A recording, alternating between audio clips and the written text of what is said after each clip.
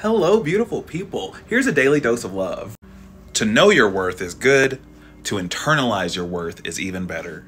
You know, I really believe in knowing your worth, like knowing who you are, what you stand for, your value, because you do have so much value. And no, I don't have to know you to be able to say that. I can objectively say you have value because you do. So yes, step one is knowing your value. Know what you're made of, know what you're capable of, know your limits, know how to push them when necessary, know when to express boundaries, that kind of thing. But then the next step is definitely most crucial. Internalize your worth. You see, when we internalize the worth, we can actually put it to action. Action.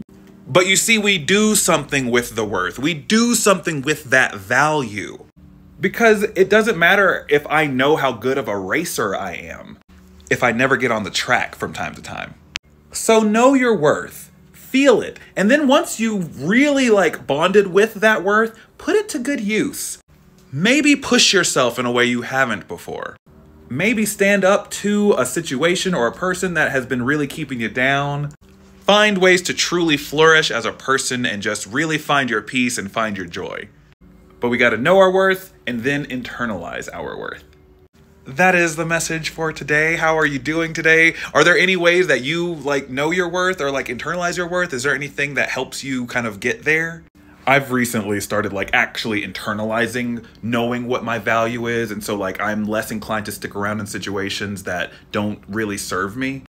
I'm less inclined to not honor my own boundaries because I'm actually putting to work what my value is, if that makes sense.